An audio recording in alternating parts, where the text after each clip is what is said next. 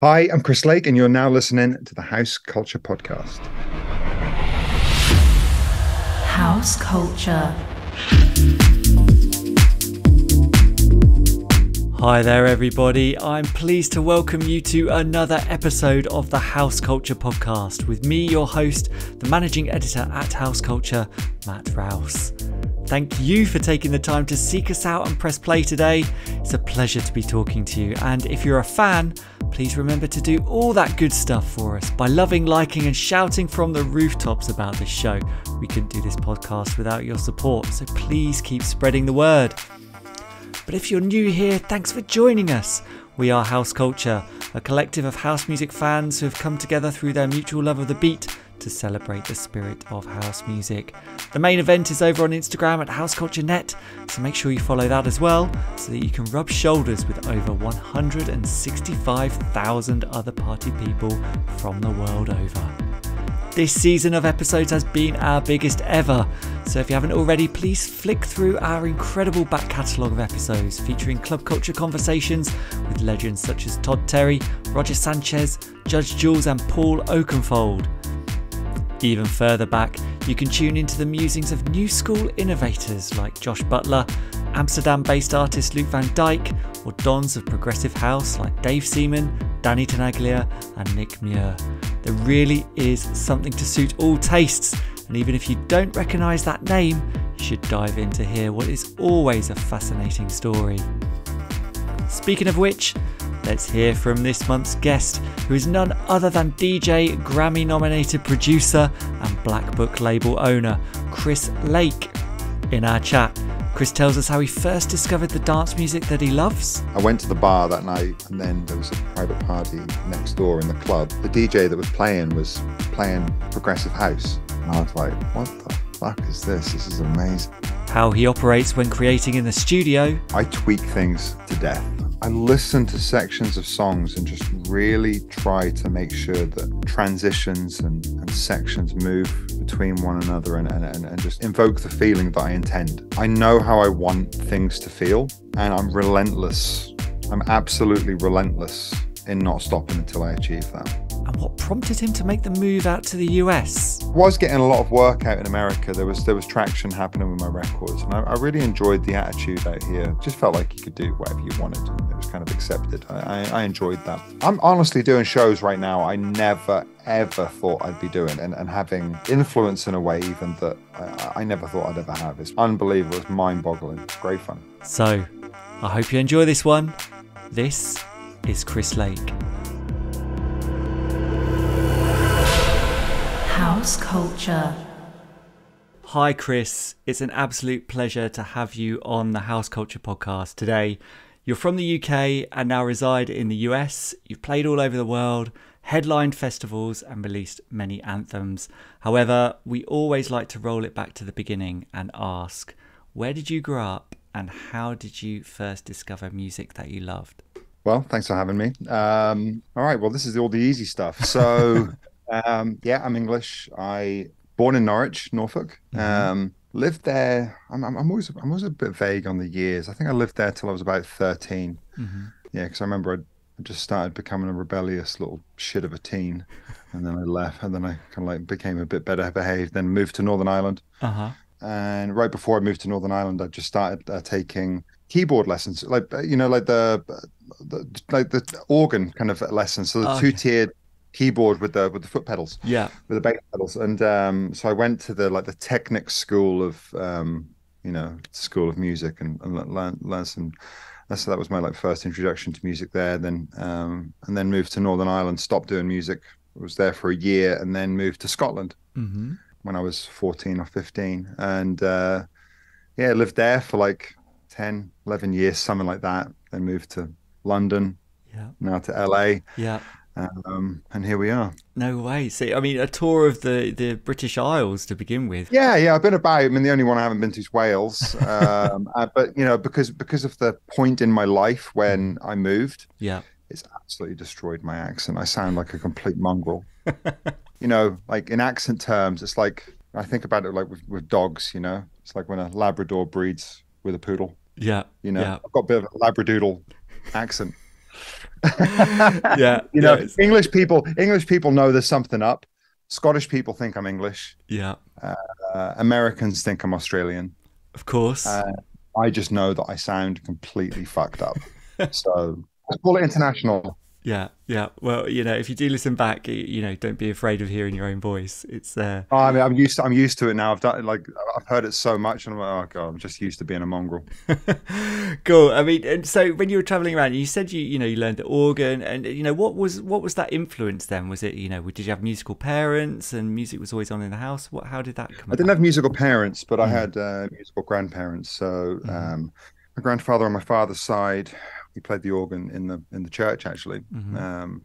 It's kind of like his hobby. He was very good at it. He was very talented at that. And I remember going up. You know, I used to when I'd go over to my grandparents' houses. They both had uh, essentially like the modern versions of the church organs. Yeah. I don't even know what they're called, but anyway, I used to go over there and I'd always like mess around and learn how to play. And so my grandfather on my mother's side, he had a slightly more interesting story. He was a saxophonist in the 50s and 60s with in like this quite prominent band in Birmingham.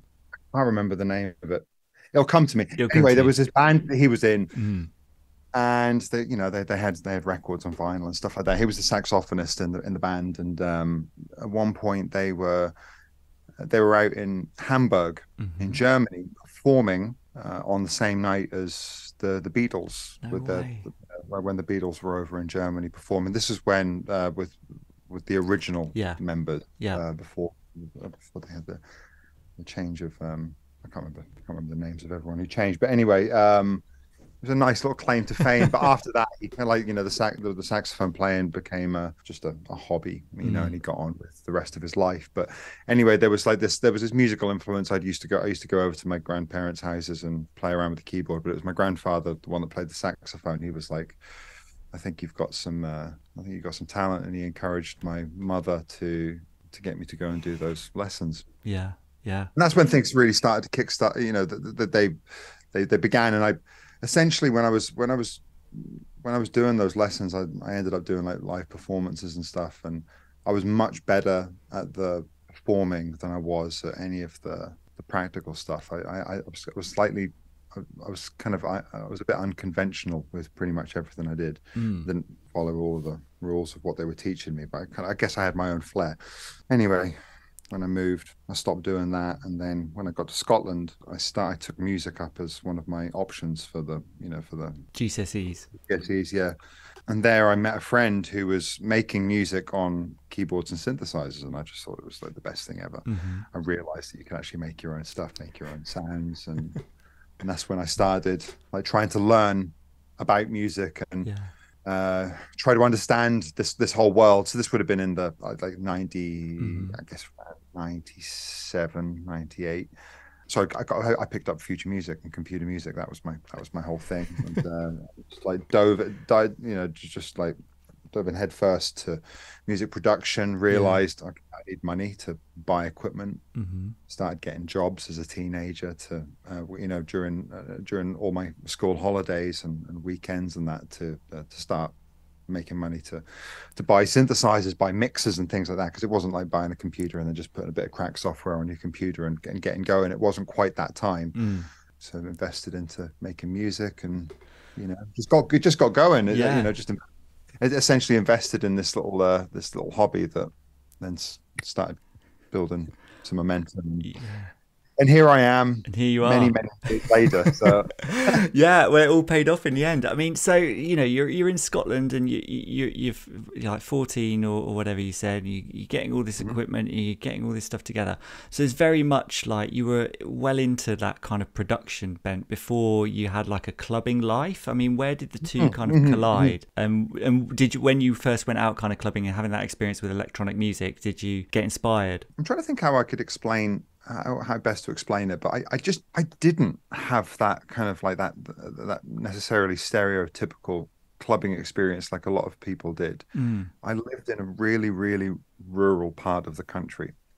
For me to go to events was a lot of effort, a lot of travel. a lot of rallying of the troops. Not particularly that hard when when you're young, but for if I really wanted to go to really good club nights and that, I drove down to Glasgow or Edinburgh. That was a 3-hour drive. Wow. No one enjoys that kind of travel, like at any point. And that was but that wasn't until I was really 18, and I'd drive down to Colours and the Arches and stuff like that, and that was like they were some of my really good experiences. But like I essentially learned about dance music in like this sort of almost this voyeuristic kind of way. I was on message boards, and I would just try to learn and understand what was going on in the scene in other places. I just tried to like read about it and visualize what it was about and try to understand it. And that was really what that was how I started. So I started on, there was 2 particular message boards that I was on all the time.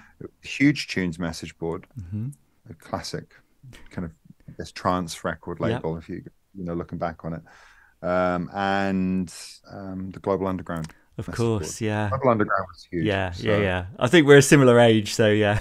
yeah. So you know exactly what I'm talking about. So I was an opinionated fuckwit that just thought, kind of like developed that sort of highbrow, most things are shit unless Sasha and Digweed have done it, you know, kind of thing.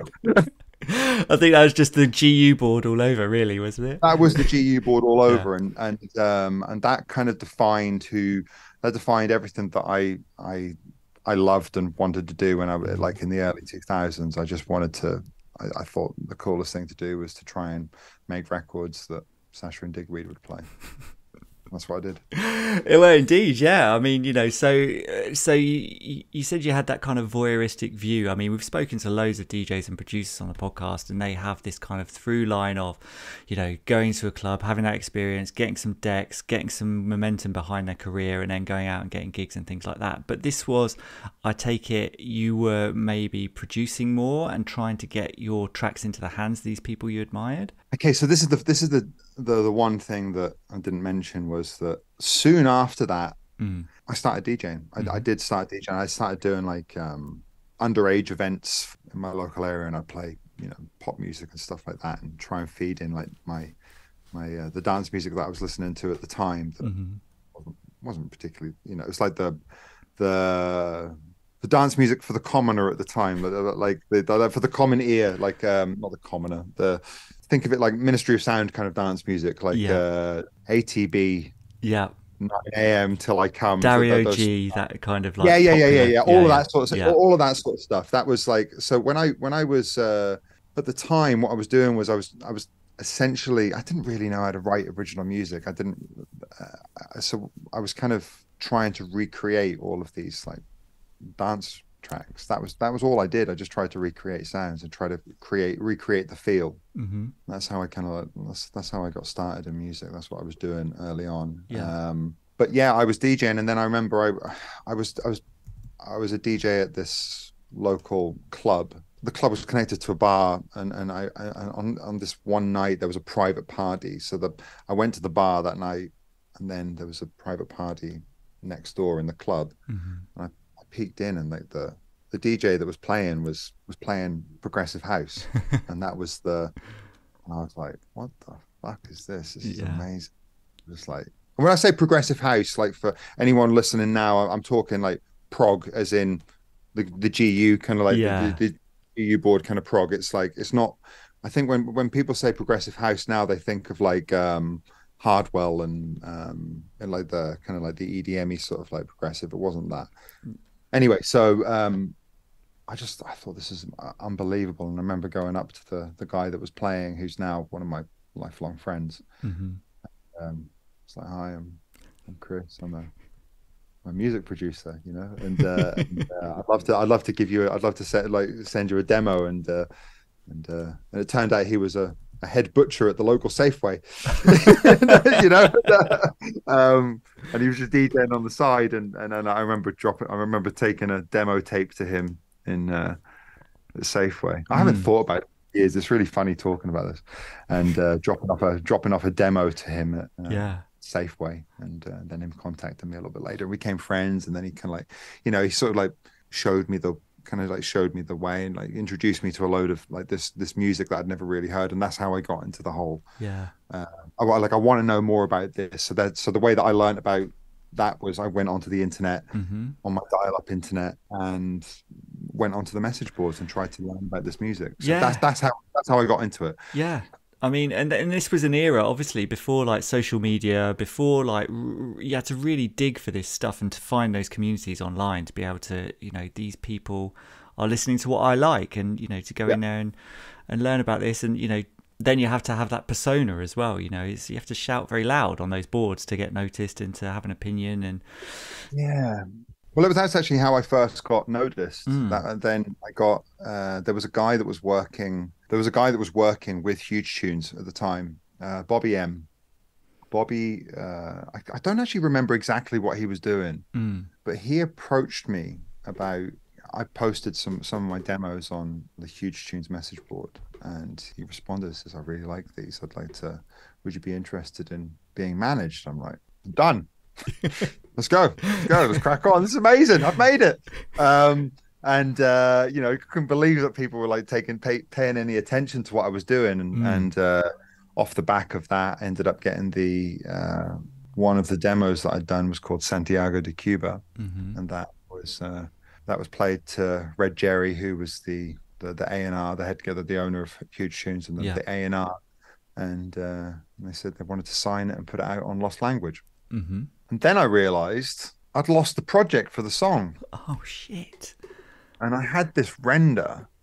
I spent months trying to recreate it, and I was like, oh fuck it. I had this 192K MP3. Yeah. And I was like, I'm going to convert it to a WAV and then just submit it. And that's what's released. Oh my God, no way. That's what's released. That was my first. I was like, I'm not missing this opportunity. I'm not missing this opportunity. So I took my opportunity. I just submitted the 192K MP3. And that got me started. So that kind of like, that was my first original song. I remember making that with my MC505 and Roland MC505 and my all these other synthesizers, but that was mostly made on that. Yeah. Actually, I think I was starting to use computers. I was starting to use computers to record by that point. And that was half the problem. I wasn't very good at using all that software, and I wasn't backing things up, and it all went to shit. But anyway, that was the first song. Oh man, so ask me another question. Give me more direction. Yeah. So in terms of like having that released on Lost Language, obviously Lost Language was like the subsidiary of Huge, wasn't it? It was like a bit more, I suppose, a bit more progressive. What was that moment like when maybe you went somewhere and saw someone playing it, or someone told you that someone had played it, or anything like that? Was there any? Yeah, it was just nice. I think that was, that's really at the core of everything that I've ever loved in the scene. I like, I just like making music that gets reactions from people. I've always loved it. It's nice. I still connect to that feeling, that feeling exactly today. To music I made yesterday. It's exactly the same thing that I'm looking for. It's sort of like at the core of my my drive and my values. It's just fun. It's really fun. Yeah, it's an unquenchable fire. That's what always should burn. And like that creativity is something that should always stoke. But at the root of it, it's kind of, it's quite selfish. A lot of it's for me. I like it. It fuels me. But I also like the beautiful side effect of it is it comes from making people happy. Yeah, it's great. Well, I think so. I hope it makes more people happy than it makes people go.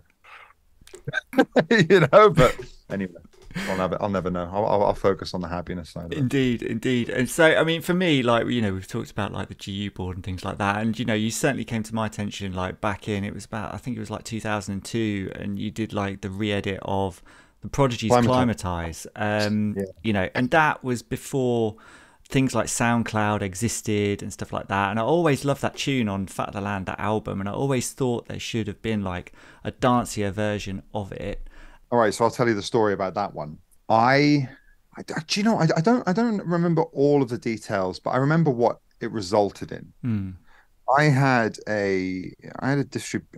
of had a bit of a hooky distribution thing going on with for some of my bootlegs I was making. I was making quite a few of them at the time.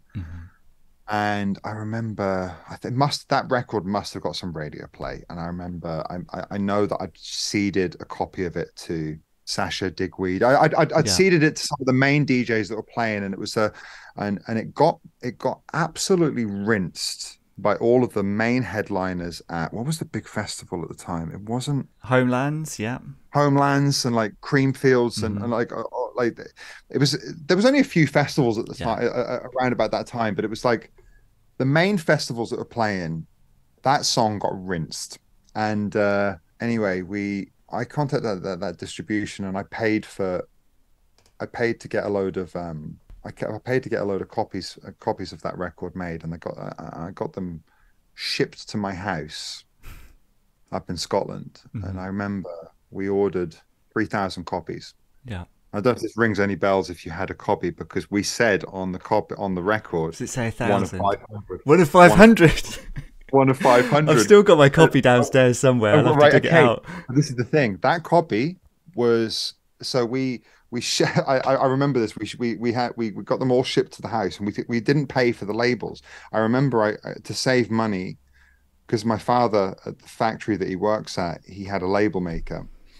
So to save money, we got them all shipped to the house, and then we made the labels at my father's factory, and we all sat there, my family, and we all labeled up the records ourselves, and then and sold them directly to 10 record stores, and we sold all.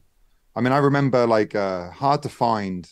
I swear, hard to find records. They bought 2,000 of them just alone. Yeah, which is a lot. That was a lot of records. If he was selling over 1,000 records, it was pretty unbelievable at that time, because no one was buying music. Nobody. It was all like it was really, really hard. That was one of the most unfortunate things of like the era that I came up. I missed all of the financial ability to sustain yourself through only making music. Yeah, it all went to shit. And it's kind of like yeah, it's fucked. I was really happy that I could make anything, so I sold all 3,000 copies, and it was really, really popular, and it was really fun. But it's one of my fondest memories of being sat there in the living room with my whole family, labeling up the records and then shipping them out to the record stores. But I got called up. I remember calling up all the record stores and trying to and making the orders for the, like, how many do you want to buy? Yeah, amazing. It's just hilarious. There is. I should have bought it in the room here and shown it to you. That would have been a weird serendipitous moment that it's all gone full circle. So after that, like, that was 2002. Obviously, it had blown up. It had been absolutely rinsed. Like, what was the next step for you? You know, obviously in 2006 when like Changes came out, that was like, felt like the big moment, like your arrival. Would you agree with that? Yeah, that was the moment where everything started becoming legitimate. Before that, I was fucking around, to be honest with you. But in that period between Climatize and that point, I got a little bit lost. And I actually, that guy, the original guy that I told you about, Bobby, he actually he passed away many years ago. He stopped working with him, and I basically I wasn't being managed, and because I wasn't really working very efficiently or anything, and I got to this pivotal point where I'm like, I need to get my shit together. I gave and about a year before that Changes record came out, I gave myself a year. I'm like, I said to my friends and family, I'm like, if I don't make something significant happen with my career here, within a year, I'll pivot and I'll pursue education and a career, you know, build something more tangible. And so I started working really hard. And at the time I was working I was as a postman at the post office. I did that for 3 years. I was doing that for 32 hours a week. And so in all the off time, I was just working really hard, just trying to make music. And that's where I made, there was a brace of records that really got my attention. There was Changes, Release, One Too Many, and Fantasy, I think. And that was where I started. There was tunes where I started Rising Music to release my own music. I signed Changes to Alternative Route, Des Masiello's label, because he wanted to put that on his compilation. And then I got a manager. I started working with Dean Wilson, who's now at 720 Management, founded 360 Management, and was with the company that was responsible for myself, Deadmau5, and Calvin Harris. Yeah. So started working with him, and things, things really just like spiraled off the back of that. That's where I started becoming professional. But still, I mean, like I look back at it and I didn't, I was just still that kid that was like still trying to like look at things from a distance and trying to understand what the fuck I was and what I was doing. Visually, I didn't have a clue what I was doing. I didn't know what I was presenting to the world. But the one thing that I felt I was always pretty good at was just making the music. Yeah. How I was presenting it to the world was pretty fucked. I'm definitely a lot better at doing that now. But yeah, but things, that's where I really started internationally touring, and I haven't stopped since. Yeah. So, to go from that kind of, like you say, like being a postman, bit of a wide-eyed kid still, and then huge, you're traveling the world and playing these gigs and whatever, was there ever a moment where, thinking back, like what was a real kind of holy shit moment for you? I mean, there's been loads of them. Specifically around that kind of era where it really started to take off. I think it was getting a record in the top 40 and was great. I mean, looking back on it, look, there's been moments where I've allowed external influence to kind of to guide me to do things that I probably just naturally wouldn't want to do. For example, like getting the vocal on Changes was absolutely not my idea. I definitely did not want to do it, and I didn't feel comfortable with it. I never loved the idea of putting a vocal on there. I completely think that vocal works, but it doesn't. But it's not the. It also doesn't give the same feeling that the original did in its instrumental form. That was how I intended it to feel. But anyway, that happened, and then over time I learned how to do those records myself and write those vocals myself. Yeah. But that's just evolution. So, but that was a really great moment, like getting, doing my first major record deal or signing a single to someone. And so I did that to Apollo, which was Universal, I think. And, getting my first big advance was huge for me, What did you buy with it? Well, I got 25 grand for it. I got 25 grand for the single, which is really annoying because there was another offer on the table from Ministry that was far, far bigger. But the label owner for Alternative Route, the label manager for Alternative Route had a really good relationship with Apollo, and she really wanted to go that route. So I went along with it. And so anyway, I paid off my student loan. I cleared the debt on my car, and I put a down payment on the house. Very sensible. Yeah. I lived off the back of it. Honestly, yeah. I've been pretty sensible with this stuff. So I think. Cool. And I mean, obviously we're talking about that Changes of like 2006, it's 2023 now. So, how has your production process changed over that time? Is it inconceivably different from like where it was back then to now, or do you still hold some things dear in terms of, I love this bit of equipment, I'm always going to use that? Mentally I'm the same, but I mean, I didn't use Ableton when I was, when I first started. I just rinsed Ableton. Now I'm very, very quick. I used to only work in a studio. Now it's funny. I was talking about this last night with my friend downstairs. I worked yesterday, and I must have worked on 10 projects. I'm not kidding. I was just like hot swapping between like different things that I'm working on, making little adjustments. Yeah.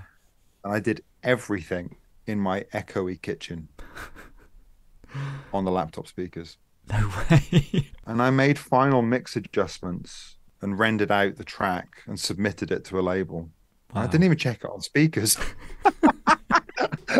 Like it's just weird. That's different. That's kind of how I work like that now, and I kind of I trust my ears. I trust my environments. And, yeah. And like having that trust in I know what I'm doing. There was a lot more guesswork before. I was kind of like, I hadn't done my 10,000 hours, I feel like it's ironic. I feel like I really hit the point where I felt like I knew what I was doing about 10 years ago. I remember when I hit 30 and I was like, okay, something's changed here. Like this is starting to click. Yeah. It really started to feel like, like I've moved into a different phase. Well, you're talking about listening to new material there that you're making and trusting your own ears and having that, that trust in yourself and that confidence. How are you when you're dealing with that new material? Do you like to road test it and tweak things after the fact, or do you just finalize it and like, bang, it's done, it's out? No. I tweak things to death. Yeah. I really do. And it's a strange, uncomfortable process. I find it quite emotional, actually. Like not in like I'm going to break down and sob kind of thing, but I really I listen to sections of songs and just really try to make sure that transitions and sections move between one another and just invoke the feeling that I intend. And that's one thing I've got, I can recognize in my older music that I was kind of like starting to become in tune with, and now I've just got like now through the better understanding of technology and how to use it. And, I've learned how to accentuate those moments and things, the feelings that I want to portray in my music and execute them. But essentially, I know how I want things to feel, and I'm relentless. I'm absolutely relentless in not stopping until I achieve that. Mm-hmm. And it's a miserable process. It's a fucking miserable process.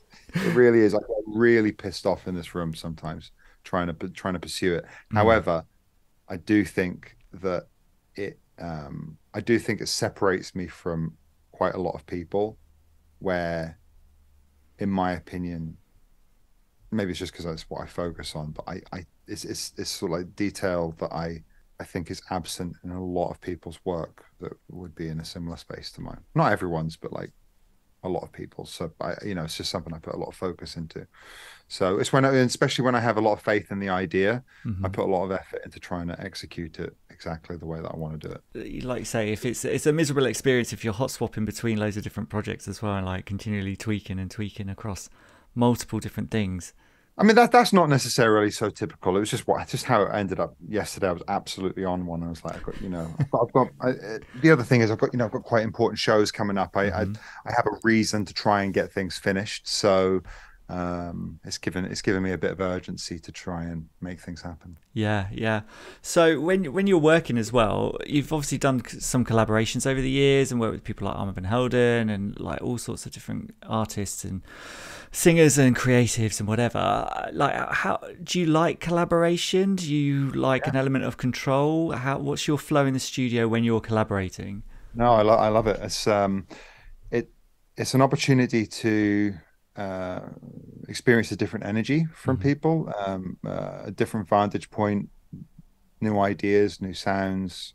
But just sometimes, it's just about, look, I've worked with lots of people, and I always emphasize this, and I wish that more people would do this. I arrange to get in a room with people, and we talk about working or whatever, or talk about meeting up, and I have no intention on the end product. It's not like that's not my focus. I'm far more focused immediately on making a connection with the person, and the vibes feeling good. I don't want to work with people that I don't get on with. I don't want to work with people where for the goal of trying to become more popular, or trying to tap into someone's market and reach. I've got no interest in that. I want to work with people that I genuinely want to work with, and I really, really enjoy it. And so really, it's just about kind of like inviting people over and having fun, and just trying to fuel the soul.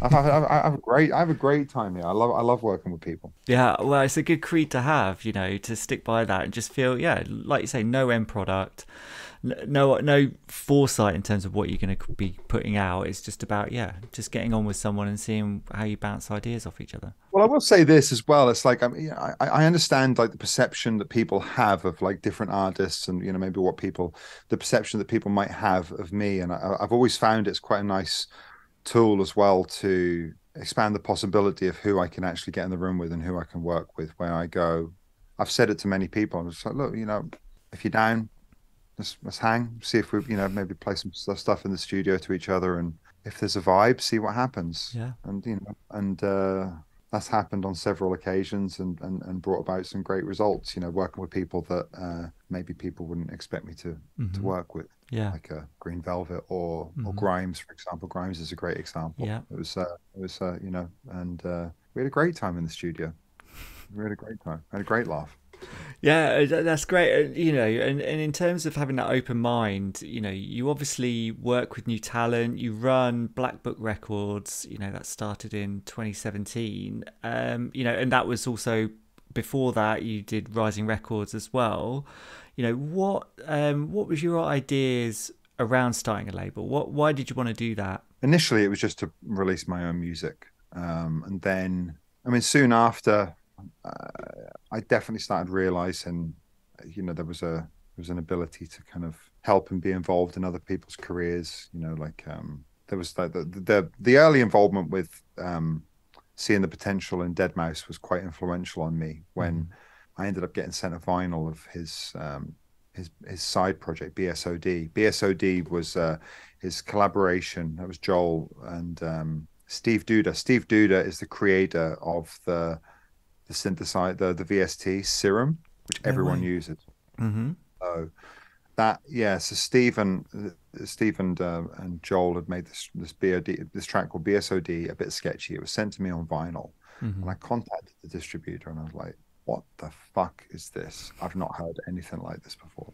It stood out a country mile. The production was ridiculous. It was like, it was just different. And I remember finding out who it was, reaching out to Joel, starting to speak to him online, sending music, realizing, oh my God, there's something really good here. Ended up going out and working with him for 2 weeks and realizing this whole situation and what the potential was with him. And I remember calling my manager at the time, and Dean, and saying, "You've got to sign this kid. You have to sign this kid." And I remember the quote as clear as day. And I said to him, "You get it right with him, he'll make you millions." And it was, I told Joel, you know, there's an option here, and they ended up working together. They're still together. Amazing. They made each other millions. So that was influential on me. Yeah. That was influential on me because I have I'm able to tell those stories, but I also had no financial involvement in that. An astute version of me probably could have had an involvement in that, but I didn't. I never had any financial involvement at all. So, but that was, but it was influential. It was nice to feel like I could be part of helping people. It made me feel good. Yeah. It's the same thing as like making me feel good about like getting feedback on my own music. I like that feeling. I like the feeling of helping people and when they have talent. And he's a difficult human, but he's a bloody talented musician, and he made a huge mark on the scene. And I'm very proud of that. Leading on to that, it was quite funny. You know, I was talking about this with him the other day, but I was with Skrillex, and Skrillex really got his big break on Deadmau5's label. So it's like full circle. It's like, I feel like I said this to Sonny. I'm like, you know, you got to ask yourself a question. Like, would it all have worked the same way if Mouse hadn't had that start and, like, you know, linked up with Dean and kind of like had the trajectory that he had? And so I was like, so yeah, basically, I created Skrillex. But we hang out now. He's one of my closest friends. You know, and it's a nice feeling. It's a nice feeling having sort of even if it's the smallest part. I really enjoy that sort of stuff.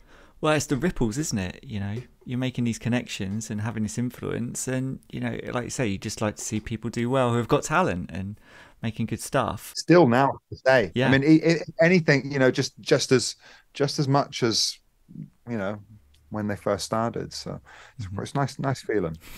I bet it is. So you've lived in America for like, how long have you lived there? Over 10 years, it must be. Yeah, 11 years now. Yeah. And, you know, what kind of prompted that move, and how have you seen the scene change during your time living over there? Yeah, so I moved out here, I guess, probably like the sort of around like that EDM kind of era.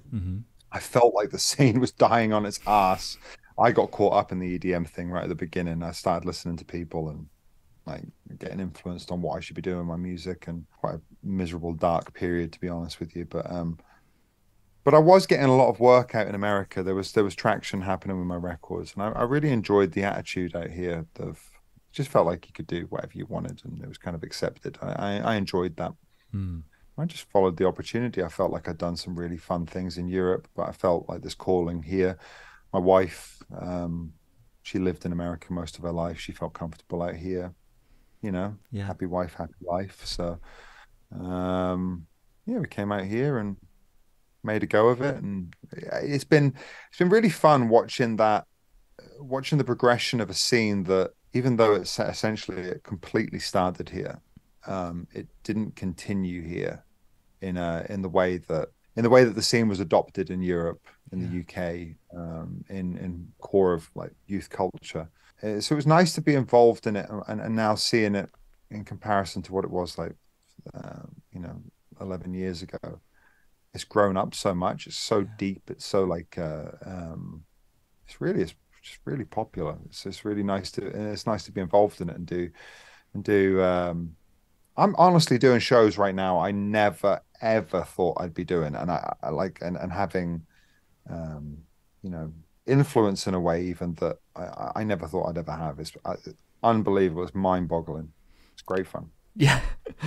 Yeah, I think looking at it from like a cultural perspective as well, like you say, it started in the States, like house music, dance music, whatever you want to call it, and then Europe kind of adopted it, morphed it into its own thing, and then obviously the EDM explosion 10, 15 years ago is kind of much maligned at the moment with like hindsight. However, that for me, looking at it now, is kind of like that was like the gateway drug for a whole new scene of people, like you say, who have grown up and they are into dance culture, and that's something that they never had before, really. Yeah, it's great, and it's just the way it works. It's like I always believed in it. It's like I always believed that would happen.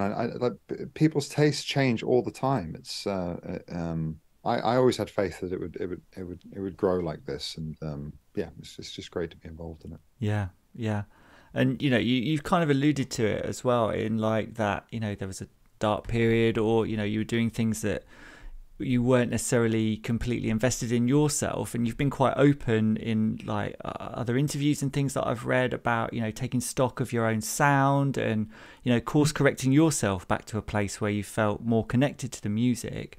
I mean, can you tell us, kind of just elaborate on that a little bit and why you did it and why it's so important? Look, it's if you were to ask me like what I'm most proud of in my career, the thing that I'm most proud of in my career is that I had essentially, for me, I'd completely gone off track and departed from my core values and allowed external influence and I'd stopped using my intrinsic like judgment at the core of my career, and the thing that I'm the most proud of is that I recognized it, adjusted it, and I didn't have confidence in my own music as well. I'd started exploring working with other engineers to try and get a sound. It wasn't really ending up feeling like my own. Anyway, I course corrected. I recognized. I knew I was doing things that I just wasn't enjoying. I was taking shows I wasn't enjoying. I was playing some music I wasn't fully loving. I was playing music for reactions rather than I was kind of like I was playing a game, which is not what I ever wanted to do. I'd never wanted to play a game. And anyway, I course corrected. I remember having this moment in I think I was in Korea, and I was playing a show, and I was just like, "What the fuck am I doing?" And I just had this moment. I was like, "What the fuck am I doing?" I went to Scotland shortly after, and I went to my parents' house and had a few days there, and just kind of like mentally took stock, trying to figure out what I was doing, and just started making music that felt more connected to me again. And that was like the bedrock of okay, right, I'm gonna course correct. I'm gonna do whatever I can to get my career back on track. And I'd started working with a new manager by this point, my current manager, and we made a long-term plan on what I was going to do and what I wanted to be and where and how I was going to do it. And we enacted it. And it's all happened. No way. Tick tick. All of it, bar none. and it's 20 times better than I ever expected. Well, and yeah. I'm really proud of it. I'm really Yeah. proud of like I'm really proud of I knew probably what the right decision was to do.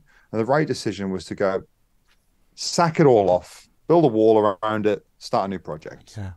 That would have been the easiest thing to do. And that's probably what I would have recommended anyone to do. But I was like, nah, this is my name. This is my real name. And I feel like this is a reflection on me. And I really wanted to, I wanted to fix it. I wanted to present things the way that I felt comfortable with. So, you know, I did it, and I'm genuinely proud of it. And, you know, I don't give a shit what people think about it because I'm happy with it. So. No, I mean, you should be proud because that's a really brave move to be like, right, because it would just be so easy just to be like, you know, even if you're on stage or at a gig or whatever, like, what the fuck am I doing? I'm playing music I don't really like, but it'd just be so easy just to continue doing that and getting kind of rewarded for it, but not like emotionally. And this is the thing, you know, and I don't like that. That's been, you know, over 10 years now. I don't make decisions for money. Yeah. I don't make decisions for I don't play like it, talking about that playing that game. I just don't do it. And I don't do things to fit in either. Mm-hmm. I do things that fit for me. That's a big thing, and it does. It makes me happy, and it makes me feel very comfortable with what I do because it intrinsically is right for me. What I do. So yeah, anyway, it sounds kind of deep, but yeah. No, it should be. You know, you're looking into yourself and you're recognizing these aspects of your own personality that you want to hold dear to yourself to move forward. It's what we should all be doing more of, to be honest. Right, I want to talk to you about more kind of modern times. Earlier this year, you dropped the VIP remix of Deceiver. Your collab with Green Velvet, you've already mentioned his name. I mean, this track has been a long time coming. I feel like on your, you know, every time I've seen it posted somewhere on a video or something like that, just the comments of people just begging for this tune. You know, can you tell us about like the gestation of that track, why that version of it took so long to come out, and why now was the right time to kind of release it? It's pretty simple. I had no intention of releasing it. During COVID, my mate Chris Lorenzo was doing one of those drive-in shows, and he calls me up and he's like, a drive-in show in a couple of days, I want you to make a VIP of one of your songs, make me a special version. I was like, fuck off, mate. Hung up the phone, and I was like, maybe I should give it a try. Maybe I'll try do something. And I was like, do you know what, I'll pull in the stems for Deceiver. I'll give it a go. And I did that in an hour. It took an hour to knock up, and I was like, do you know what, sweet. I've never touched it since. I never did anything else to it. And I gave it to Chris, and he's like, mate, that version absolutely tore the roof off the place when he played it. And I'm like, okay, sweet. I'm gonna just well, there's a nice little version that only me and you have. I gave it to Fish as well. It was just the three of us that had it. And I actually forgot to give it to Curtis. Like, for years, I only gave it to him like 6 months ago or so. I felt when I realized, I was like, oh shit, I should have really, like, it's really bad that I never sent it to him. But sorry, Curtis.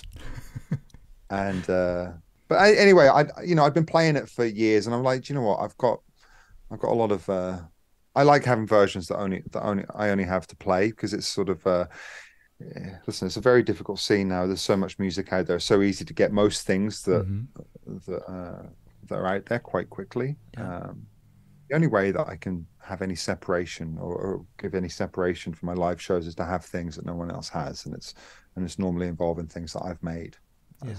So I kept that as something to make my sets different and unique for a while. But I just got to that point of like, I've been working hard lately, and I've got a load of new music that I'm making to reinvigorate my sets in regards to the music that I've made for my sets. And I was like, you know what, it's time. I can give this up.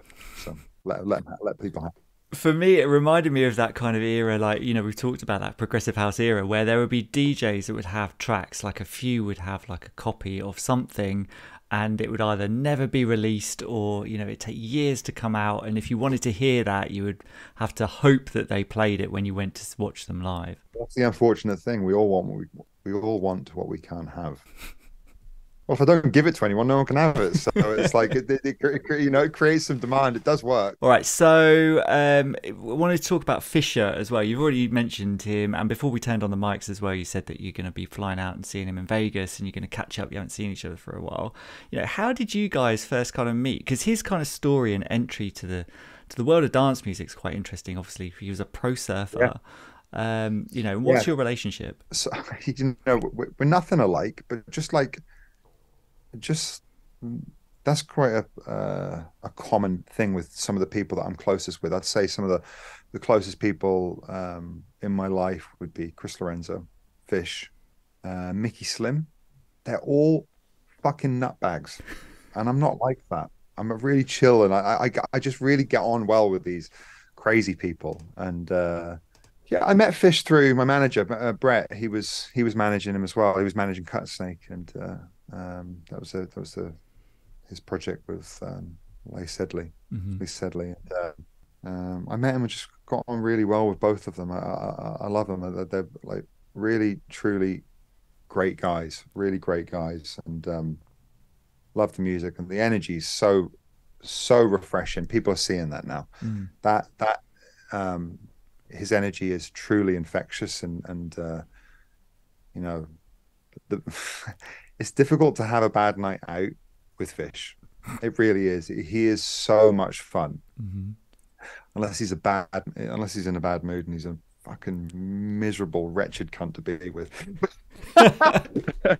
But you know, just like anyone. But he's brilliant. I love him, and you know, we just have a great relationship. We're just friends, and he's massively helped me with my his opinions on my music and my, you know, what I'm doing. And even though I was explaining to you, I'm quite decisive and I do things for myself, and you know, it doesn't mean that I don't have influence, but I choose who influences me for sure. And he's definitely one of them. He's been fantastic. His energy's phenomenal. Anyway, you know, we all have the same manager and a lot of the same friends and colleagues and everything. And yeah, it's just great. It's great. He's a fantastic energy to have. And I'm so happy for how he's you know, how things have progressed for him over the last few years. It's been phenomenal.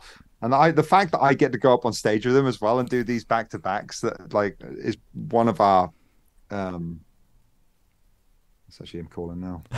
Is one of our most popular things to do. It's like our most requested booking. You know, we don't do it very often. I love getting up on stage and just having a laugh with him. It's fantastic. It's the time of the interview where we do the House Culture Perfect playlist. You've submitted 5 tracks based on our themes. You can find the playlist on Spotify. It's House Culture Perfect playlist. Everyone submitted to this, and we always start. The first theme is a catalyst tune, something that opened your ears to electronic music, got you into dance music. You have chosen Robert Miles's Children. Why did you choose that? I was in Northern Ireland. I was in school. I don't know what was happening. It was like one of those free periods or whatever, and that song came on the radio, and it mesmerized me. I'll never forget that feeling of first hearing that record. That was the first time I was like, it lit something up inside of me. I think that song's magical. I still listen to it regularly. I think it's a phenomenal song. The story behind it's fantastic. Yeah. It's a truly inspirational piece of music. It deserves all the plaudits it gets. Yeah, but it was the gateway song for me to get into dance music. I love it. Perfect. And so I've asked you for a floor filler. You've chosen your own edit. Oh, well, I said my one, didn't I? I said Prince Funk and Roll. That's right. Yeah. This thing's a beast. But I can't release the bloody thing because of Prince. And I tried so hard to get this thing released before he passed, but everyone loved it, but couldn't get it past Prince. So, all the producers involved in the song, the label, they all wanted to do it. It's probably one of my favorite things I ever did. But anyway, yeah. High it praise. Just absolutely goes off. Yeah. Every time I can play it anywhere. It works a treat. So anyway. Great choice. Okay, a sunsetter. You've chosen Joris Voorn's Ringo. Oh, yeah, I don't know. I love Joris. I love his production. I think touches into that old prog kind of prog vibe. But I just think he just tapped into a truly unique emotion on that song. And I've played it a few times in settings like that. I just think it's a stunning record. Ironically, I could have chosen that record for the next one. Indeed. For your next question. Yeah. I could have chosen that one.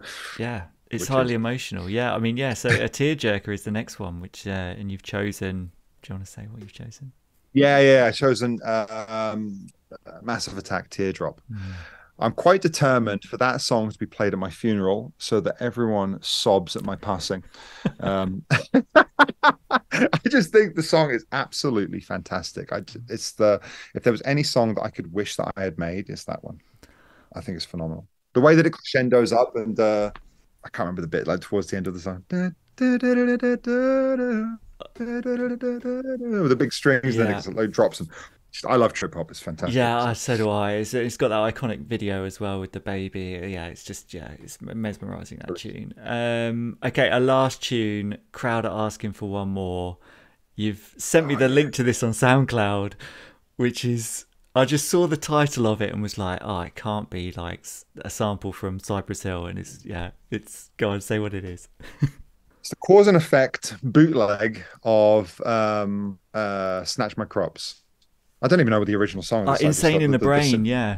In the Brain, yeah. And it's and then the sample is cops come and try and snatch my crops. You play it, you put it on, and it starts with the Cypress Hill song, and I'm sure everyone's thinking, oh my god, here we go. It's a fucking house DJ being ironic, playing a kind of hip hop record or whatever, and then it switches up and goes into the house tempo, and it's so much fun. It just like the way that it drops, the way that it switches up, and it just lights everyone up. It's a great way to send everyone off on their send everyone off on a night out. At least for my sets, anyway. I love it. It's brilliant, as it should be. Yeah. And it's also cause and effect. Is one half of that is Chris Lorenzo, who's one of my best mates. So. It's time for the final question. We always ask our guests, this is the final question. We are House Culture. You are part of the House Culture podcast now. The term house culture, in terms of a scene, what's your view on it, and what do you think it's brought you in your life? I've always felt that like house culture is kind of openness. I think of it as like a kind of like a community kind of thing. It's like I've always felt that it's quite an open culture. It's like and quite inclusive as well. I always enjoyed the fact that I felt like on the event side it was like this sort of like a place and a scene and a license to kind of like be who you are and be who you want to be kind of thing. And it was that was the place where I got to experience all different cultures and different sexualities and all things like that. And I value it. I value the fact that the scene is kind of like giving me exposure and understanding to all of these side of things. So that's what I think about when I think about house culture, and I just think about that's the main thing that I think about. I just like this sort of just bringing the people this culture of bringing people together. I love it. It's the vibes are fantastic at house events. I don't have much else to offer than that. No, that's where my head goes. Yeah, that's a perfect place to finish on. That's a great final thought. So thank you for taking part. Thank you very much. It was great fun, great talking. Take care. House culture. That was great fun, wasn't it? Thanks to Chris for finding the time to chat to us ahead of him jetting over to Vegas to party with his good friend Fisher. I can only imagine what you guys got up to.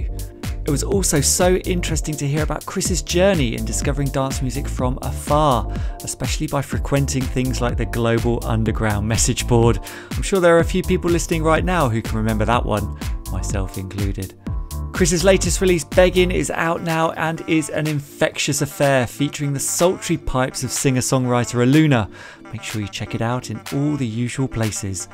And if you can't get enough of sick beats like that, make sure you hit up the House Culture Perfect playlist on Spotify, which features not only Chris's stellar submissions, but also those of every other guest that has graced this show. Stick it on shuffle, turn the volume to maximum. Whilst you're there, please drop us a comment about this episode in the Q&A section under the episode description, or if you're not on Spotify, leave us a review on Apple, some feedback on YouTube, or your thoughts on Instagram. If you have enjoyed this episode, there really is no excuse. We love to hear from you, and anyone who says something nice will get a shout out on a future episode. Which is why I'm saying a huge hi to the Instagrammer Real Rich Neeks, who got in touch to tell us that he thinks our podcast is excellent and how we should keep pushing because it is important to the culture. You said it, man. It's exactly what drives us on. Thanks for that wonderful message.